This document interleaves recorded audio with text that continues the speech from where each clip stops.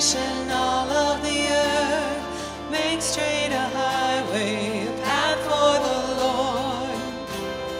Jesus is coming soon. Call back the sinner, wake up the saint, let every nation shout of your fame. Jesus is coming soon.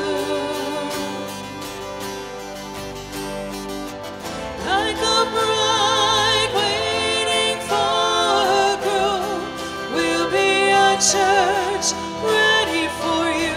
Every heart longing for our King, we sing, even so come, Lord Jesus, come. Even so come, Lord Jesus, come. There will be justice, all will be new. Your name forever, faithful and true. Jesus is coming soon. Like a bride waiting for her groom, we'll be a church ready for you. Every heart longing for our King, we sing, even so come, Lord Jesus, come. Even so come, Lord Jesus, come. So we wait for you. God, we wait, you're coming soon. So we wait for you. God, we wait, you're coming soon. Like a bride waiting for her groom, we'll be a church ready for you. Every heart longing for our King, we sing. Like a bride waiting for her groom, we'll be a church, we'll be ready for you. Every heart longing for our King, we sing, even so come, Lord Jesus, come.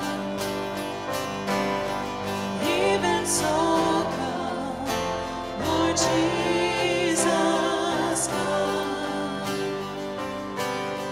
Even so come, Lord Jesus, come.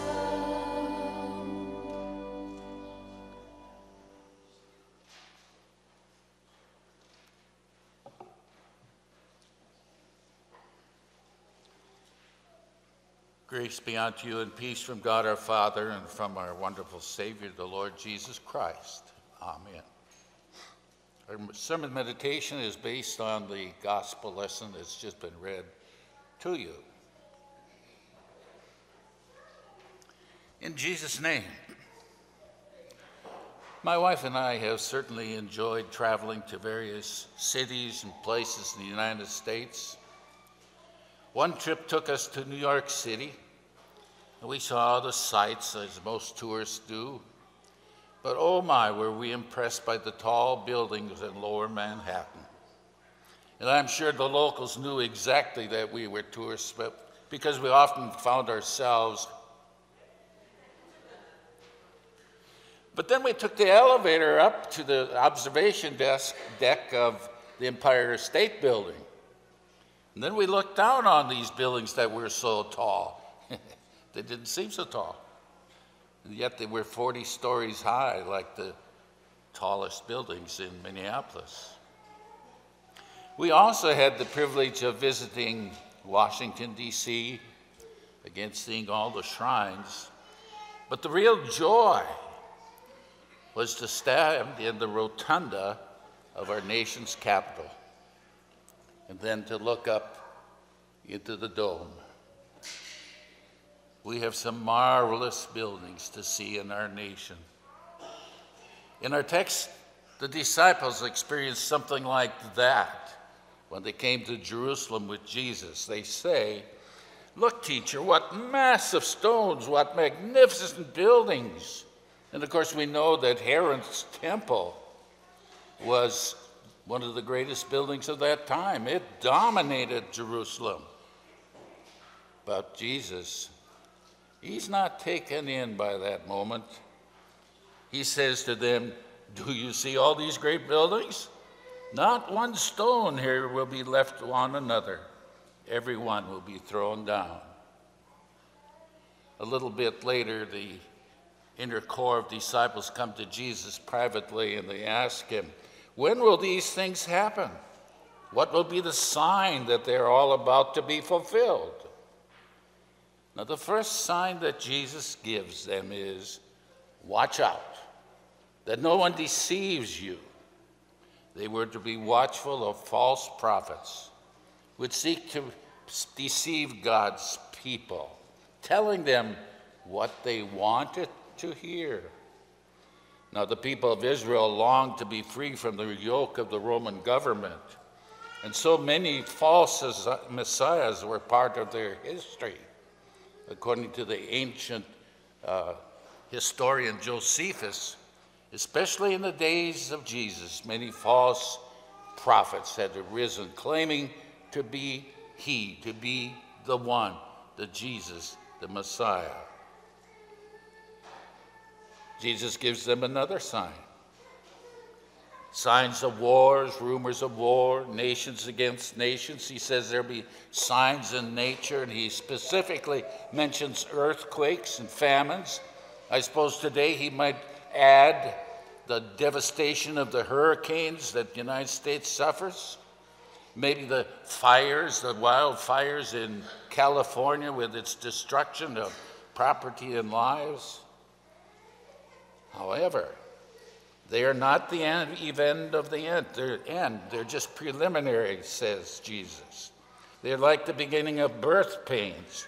Yes, the real event is yet to come. Another sign is the suffering that Christians will bear.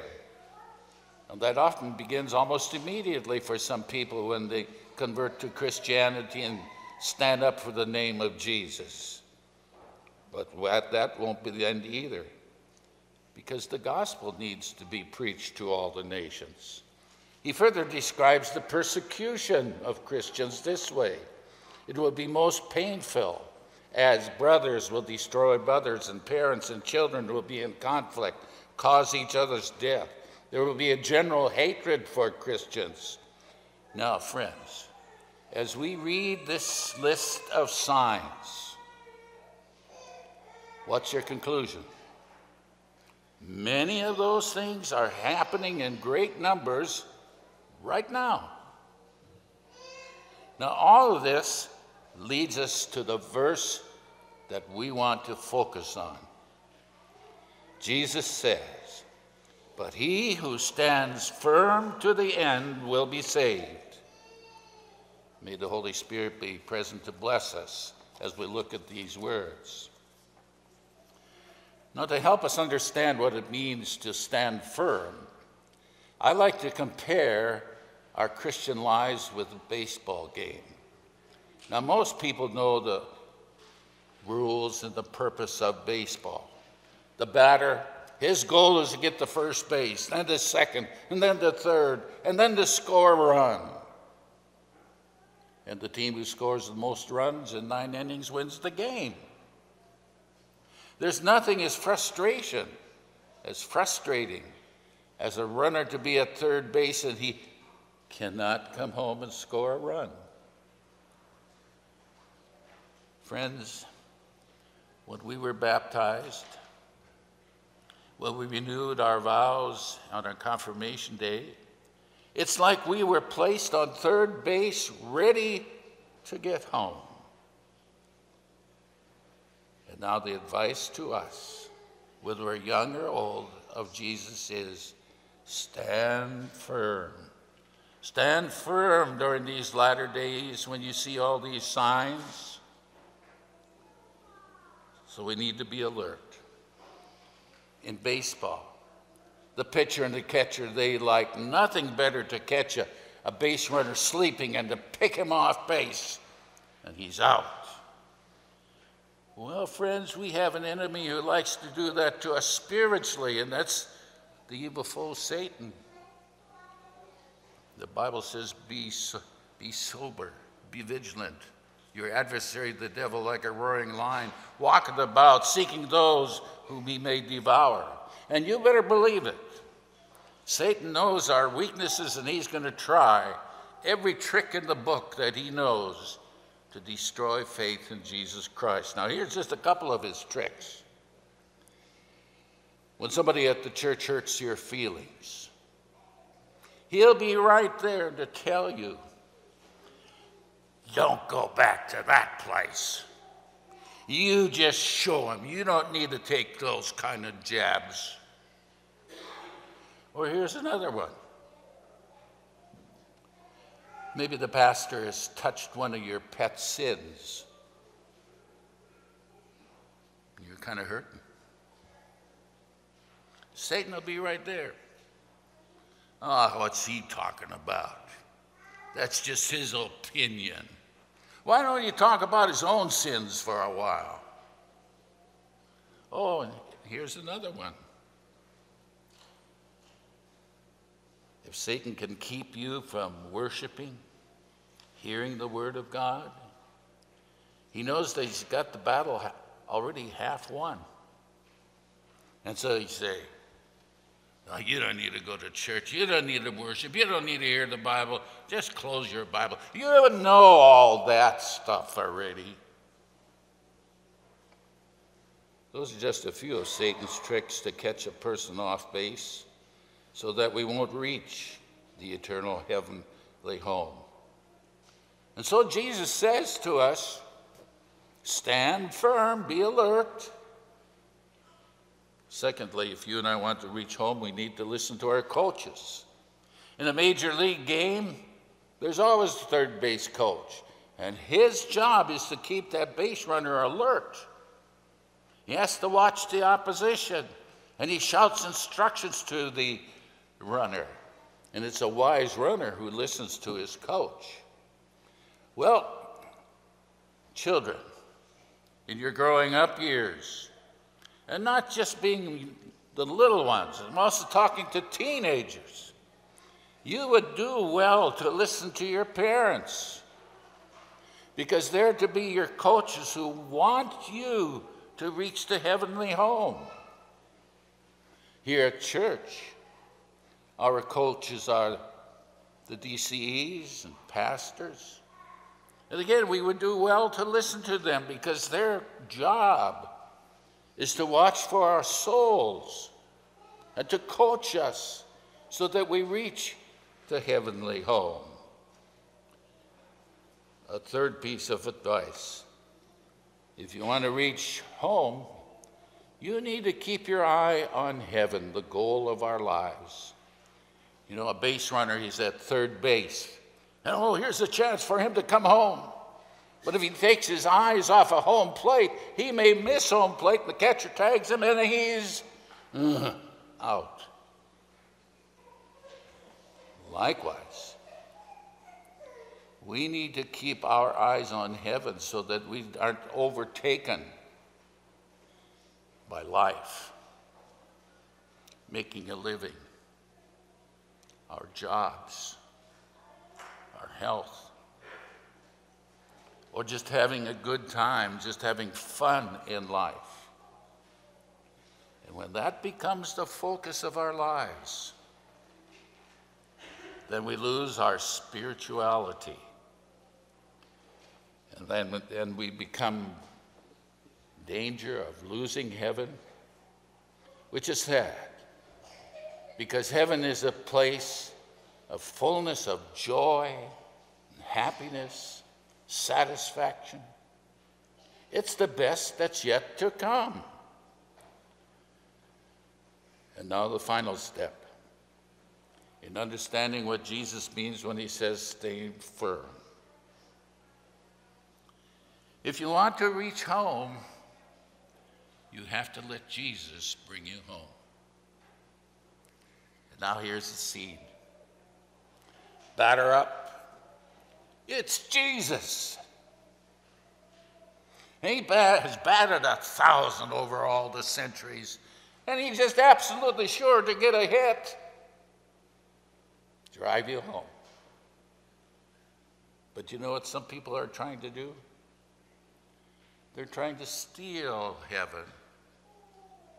Now, in the game of baseball, rarely does a base runner try to steal home, because usually they're unsuccessful. It's very difficult.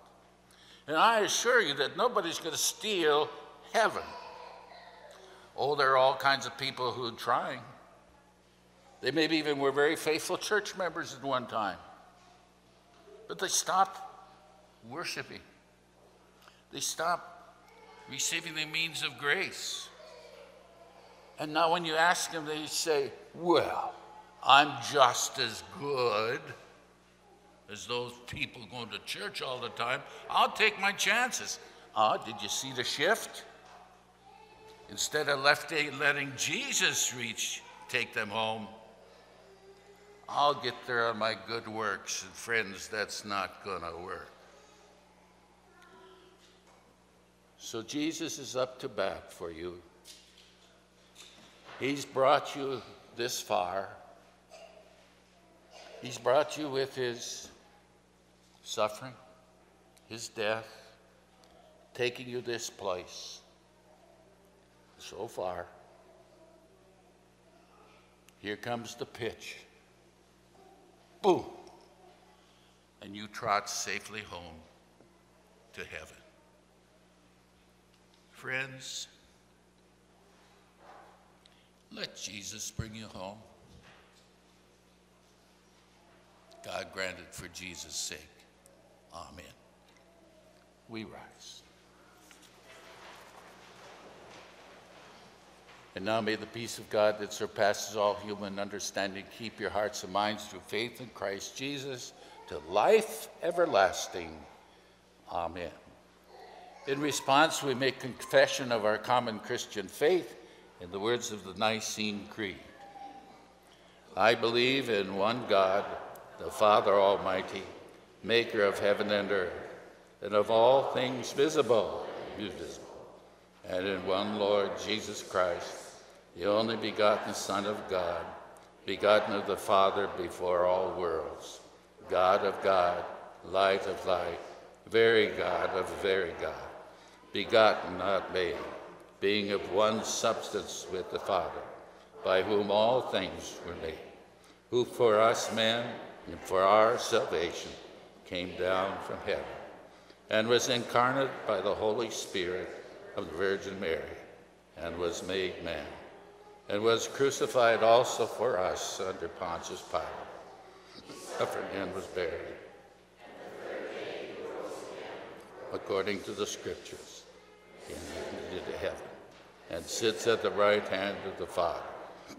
And he will come again with glory to judge both the living and the dead, whose kingdom will have no end.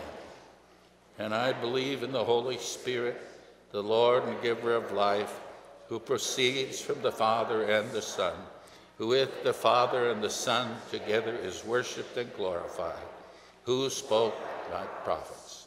And I believe in one holy Christian and apostolic church. I acknowledge one baptism for the remission of sins, and I look for the resurrection of the dead and the life of the world to come.